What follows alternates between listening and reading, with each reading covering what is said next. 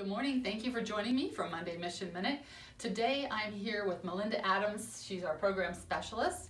She runs it used to be called the Prevocational program. It's now Community Participation Supports. She employs 11 individuals that work right here in our Falls Creek plant. All individuals make at least minimum wage as they're in the training program. So I just wanted to know a little, if you can tell our audience a little bit more about what you work on. So all of my clients work on different job skills. They each have an outcome. I try to get them to work at the different workstations in the back. That way they are learning each job here, and then one day they can become competitively employed. And whenever they reach that goal, they'll be able to do multiple jobs within the plant.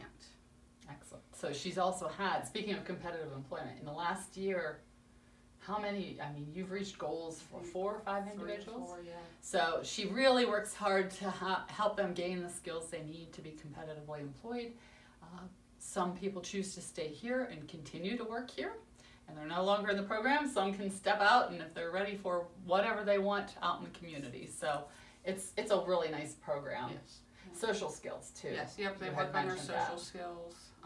Working with different people allows them to meet new people, make new friends. Yeah. So it's really good for them.